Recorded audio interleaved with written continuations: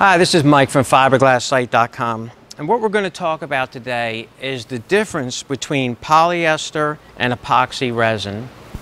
I get so many emails and so many phone calls, and people ask me, what's the difference between polyester and epoxy resin? Which is a good question, but I always come back with, it's not really important what the difference is. What's important is what is appropriate for your job. If you are laminating wood or making parts, standalone parts, you want to use polyester resin. If you were trying to bond one thing to another or make a repair, you want to use epoxy resin. So that's basically, in the most simplistic terms, the difference between the two. Polyester resin, when you see a boat, whether it's 12 feet or 120 feet long, 99% of that boat is made of polyester resin because, you know, that's how it's done. The epoxy resin is only used in the areas where a whole lot of strength is needed, maybe sometimes on the stringers, on the engine mounts and things like that. Why polyester resin is used to make boats instead of epoxy resin? The difference is polyester resin is stiffer. Some people think that boats are made of polyester resin because it's cheaper. Well, no, that's not the reason. Polyester resin is harder and stiffer. It still has some flexibility to it, but not as much as epoxy resin. If you were making skis or a skateboard deck where you need a lot of movement and a lot of flexibility, you would use epoxy resin. Polyester resin, when you're making a car fender or making a mold for anything, for a car fender or for any mold, you need that mold to be stiff. So you're going to use polyester resin. So boats are made of polyester resin because of the stiffness of it. Cost-wise, usually polyester resin is about half to 1/3 the cost of epoxy resin. This is epoxy resin for marine laminating. It's very strong. It'll bond anything to anything. You know, and that's an exaggeration, but it's pretty close. This is a very high bonding epoxy resin. Once you use this to bond two things together, they're not going to come apart. You can also use a resin thickener like Cabosil. What Cabosil does is it thickens up the resin to hold it in place. Also, when you're using epoxy resin on vertical surfaces, you can use Cabosil. Cabosil is a white powder. If you're mixing 1 quart of resin, you use 1 quart of Cabosil. Cabosil is used to thicken the resin when you're bonding things together and when you're doing vertical surfaces. All right, so when you're using polyester resin, unwaxed polyester resin like this, and you're doing one layer after another and it's tacky, the way that you're going to get rid of that tackiness is you're going to either paint or gel coat after your final coat. The paint or gel coat will starve the resin of air and cause it to cure to 100%. The other way to get it to cure to 100%, let's say you had to do some sanding to get sand out imperfections, you would do a layer of the polyester resin with a wax additive in it, and the directions for how much wax to add are on the back of the can. Whenever you're handling the wax, the resin, or the hardener, always make sure that your hands are, your skin is 100% covered. You should have gloves on. All your skin should be covered. Eye protection, and of course breathing protection. That's very important. Never ever work with polyester resin without having your skin 100% covered, without having breathing protection and eye protection. All right, this is marine grade epoxy resin. And the times that you're going to use epoxy resin is when you're bonding one thing to another. When you're putting new stringers into your boat, you have the old fiberglass hull in the boat. polyester resin will not stick to that old fiberglass hull. There are people who use polyester resin to put stringers in, and 2 or 3 years later they're going to be doing it over again. If you do it with epoxy resin, it's going to be permanent, because epoxy resin is a bonding agent. You use epoxy resin when you're bonding one thing to another. An example of that would be putting stringers into a boat. If you have an existing fiberglass hull and you have to replace the stringers, what you do is you sand down 6 to 8 inches on either side of where that stringer is going to go. Then you take your new wooden stringer and you put it in place. You cut a piece of cloth long enough so that it will cover the wood, and it will go 6 or 8 inches on either side of the stringer. You mix up your epoxy resin, saturate the piece of wood with the epoxy resin, then you put your mat, usually biaxial mat 1708, onto the wood. You let it go 6 or 8 inches on either side of the hull, the part where you've sanded. Usually you're going to do at least 2 layers of the biaxial mat 1708.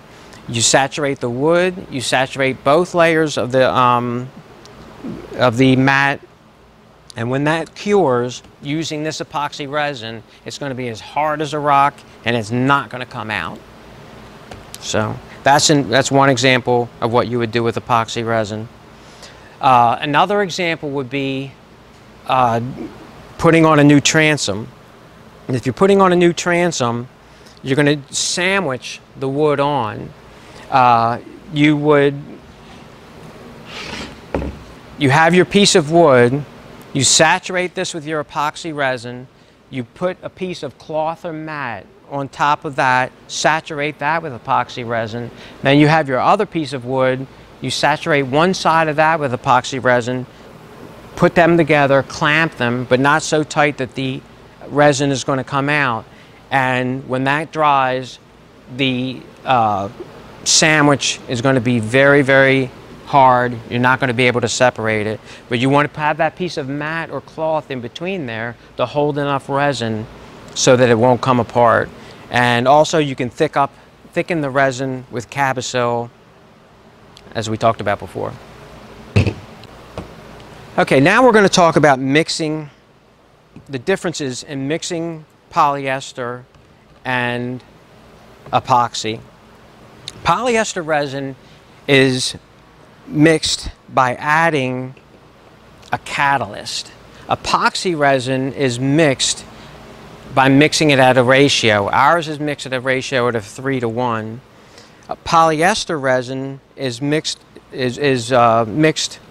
by putting in an amount of catalyst. An example would be, let's say today it's between 71 and 90 degrees. On back of the can there's a chart, and it's this chart right here. And what it tells you is if you're going to mix up a quart of resin and the temperature is between 71 and 90 degrees, you would use 11 cc's of catalyst. So you get the cup, which we give you, you get the hardener, which we give you, and you put 11 cc's of hardener in here. You take the 11 cc's, pour that into your 1 quart, you mix it up with your drill mixer, and you use it.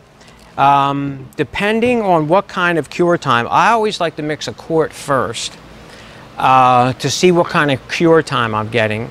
If you're getting enough working time, then you can mix up larger batches. You can mix up a half a gallon if you're getting enough working time. If you're getting enough working time, you can mix up a whole gallon at a time if you're working out of a 5-gallon drum.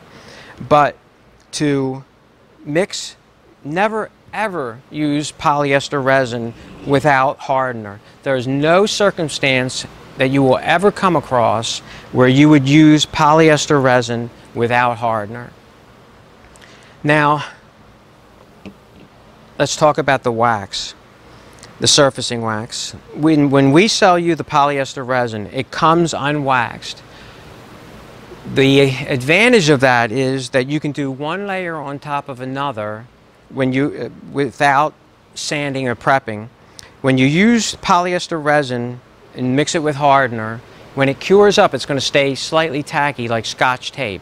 So that the advantage of that is you can do one layer on top of another on top of another, and you can even paint it without doing any prep at all.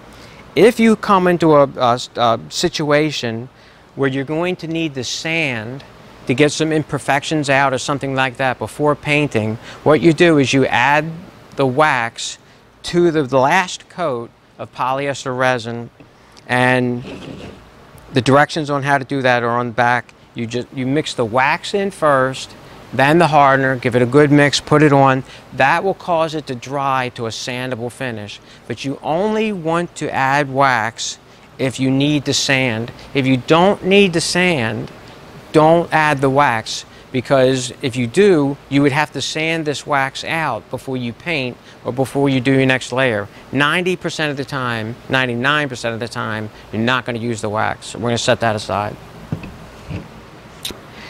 Our epoxy resin is a 3-to-1 mix, and this chart, this 3-to-1 chart, is on our website. So let's take an example. If we wanted to mix 32 ounces, which is a quart, we need 24 ounces of the resin and 8 ounces of the hardener. So the best way to do that is to get these mix and measure containers from Home Depot or Lowe's, and what you would do is you would put in 8 ounces of the hardener, because the hardener is lighter, so I like to put that in first. You put in 8 ounces of the hardener, and we know that 24 and 8 is 32. So if you put in 8 ounces of hardener, when you put in your resin, you just fill it up to the 32 mark, and you know that that's 24 ounces, because 8 from 32 is 24. So you don't have to measure out 24 ounces in one cup and 8 ounces in another cup. Just use math and use one of these mix and measure cups, and then you don't have any waste or anything like that. So to mix a quart, you put in 8 ounces of the hardener, right up, put it on a level surface so that you can see that you're putting in 8 ounces of hardener. Then fill it to then use the resin to fill it to the 32 ounce mark, and then this resin is a 100% solids resin. There's no dilutants in it like a lot of the other things you get. This is 10 pounds per gallon, and since there's no dilutants in it, it's much better to mix it with one of these. You give it a good 2-minute mix, get down into the corners. If you try to mix this by hand, especially if you're doing very small amounts, you can mix it by hand. Maybe if you're doing 4 ounces or 6 ounces, you can mix it by hand. But if you're doing anything bigger than half a quart, it's much better to use the drill mixer, because you can't really get a good mix by hand when you're doing a quart. So let's do one more example. If we wanted to mix up 2 quarts, a half a gallon, we go to the chart and it says that we need 16 ounces of hardener and 48 ounces of resin. So very simply, we pour in the hardener up to the 16 ounce mark, and then we pour in the resin up to the 64 ounce mark, because we know that 64 minus 16 is 48. So if we fill this up to the 16 ounce mark with hardener and then up to the 64 ounce mark with resin and give it a good mix, we have 2 quarts ready to go. Now, very important about the epoxy resin, always start out mixing a small amount, because you have about 45 minutes working time with epoxy resin, 45 minutes working time at room temperature. But if you were to mix up a quart of this and walk away for 10 minutes, it's going to do what's called flashover. And flashover is when heat builds up inside the middle of the resin, and it flashes over, it boils over, and it'll melt the container. The way you get 45 minutes working time out of any epoxy resin, or to get your maximum working time out of any resin, is once you mix up the resin, get it moving, keep stirring it, pour it down onto the surface, roll it onto the surface. As long as you keep it moving and working, you're not going to get flash over. So start out with the same thing that we talked about with the polyester resin. Always start out by mixing a small batch, and then once you know your working time, then you can start mixing larger batches if you're getting enough working time. If you're not getting enough working time, then mix smaller batches. All right, gel coat is mixed the same way that you mix polyester resin. It's mixed with a catalyst, and it's the same catalyst, MEKP, methylethyl ketone peroxide. And just like on the polyester resin, there's a chart on the back that tells you how many cc's per quart, per 2 quarts, a half a gallon, or a gallon. So as an example, if we were going to mix a quart and the temperature outside was between 71 and 90 degrees, we would put 11 cc's of the MEKP. You look at the markings on here, fill this up to 11 cc's, you put your 11 cc's into the quart, mix it up, and mixing up a quart will let you know what your working time is. One thing that's important about the gel coat, this has a lot of very heavy elements in it. Polyester resin is 9 pounds per gallon. This gel coat is 10 pounds per gallon, so you want to give it a really good shake before you start pouring out your 1 quart or 2 quart. So give it a shake like this for 2 or 3 minutes to get those heavy elements off of the bottom, and do that for about 3 minutes, and then that'll give you a good mix. We get our best results with gel coat when we do it in 2 coats. If you're doing a deck or doing or recoating something that already has a gel coat finish, it's best to do it in 2 coats. The first coat, you only use your hardener and you roll on a thin coat or spray on a thin coat. Your second coat, or your final coat, if you're doing 3 coats, your final coat, you use the wax additive. And what the wax additive does is when you mix the wax additive in with the gel coat, as the gel coat is curing, the wax additive rises to the surface. It creates a microscopic air barrier, and when you starve the gel coat of air, that causes it to cure to a 100% hard finish. But you only want that in the final coat. That's why we give you the gel coat unwaxed. This does not have wax in it. So you can do 1 layer, 2 layers, 3 layers without sanding or prep in between. And you only put the wax in the final coat. You put the wax in first, then the hardener, then mix it, then put it on. One thing, very important thing, you never use gel coat without hardener. There's no circumstance when you're going to use gel coat without the hardener. Just never ever use gel coat without hardener. And of course, always have your skin 100% covered, have a breathing mask on, and eye protection when you're using gel coat and the hardener. On FiberglassSite.com, we sell the polyester resin and the gel coat in 5-gallon pails. This weighs 45 pounds, this weighs 50 pounds, and the difference is because the gel coat is thicker and heavier. So when you get your polyester resin, you just have to give it a little shake, turn it on its side, give it a little shake, because if it's settled when it was being shipped to you, you just want to shake it up a little bit. With the gel coat, you have to take this lid off and use the drill mixer to mix it completely. Gel coat has a lot of very heavy elements in it. So what you do is you take a knife and make slits around the lid. You lift the lid off. You use your drill mixer to mix this completely so that, you know, from top to bottom, it's 100% even. Then you can hammer your lid back on, and there's a spout on here, and you can use the spout to dispense it, or you can just leave the lid off and dispense it that way. But so with the 5-gallon drum of polyester resin, just a little shake, and then you can dispense it from the spout. with the 5-gallon pail of gel coat, you have to remove the lid and give it a complete stir with an electric drill mixer. When you get the polyester resin from us, it's unwaxed, and one of the great advantages of that is that you don't have to sand in between coats. I'll give you an example. If you wanted to laminate this piece of wood, you would mix this resin with the hardener and you would saturate the piece of wood, and then when it dries, it's still going to feel slightly tacky. Then you put your piece of mat or cloth down on here and you mix up the resin in the hardener. You pour it down onto the cloth. The resin is going to soak through the cloth and meet up with the resin that has soaked into the wood. And once they meet up and dry together, wild horses can't separate them.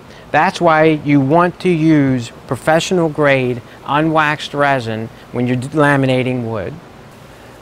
When you're making a mold, or when you're making parts from a mold, you want to use unwaxed polyester resin. The stuff that they sell at the home stores and at the automotive stores has wax in it, and if you were using that, you would have to sand it between every coat. This is professional grade unwaxed polyester resin. You can do layer on top of layer on top of layer without sanding or prepping because it doesn't have the wax inhibitor in it. And that's the great advantage of using professional grade unwaxed polyester resin. When you get gel coat from us at FiberglassSite.com, it is white and it's already tinted white, so it can't be tinted any other color except gray. You can use black pigment to tint it gray. You can use up to 4 ounces per gallon of black pigment to tint it gray. You cannot use more than 4 ounces. If you use more than 4 ounces, you're going to weaken the resin. So for a light gray, you would use 1 ounce. For a dark gray, you would use 4 ounces. Don't use more than 4 ounces. When you get the pigment, shake it up a little bit, pour it in, mix it, and you want it darker, you add more. If you want it lighter, add less. But don't use more than 4 ounces per gallon.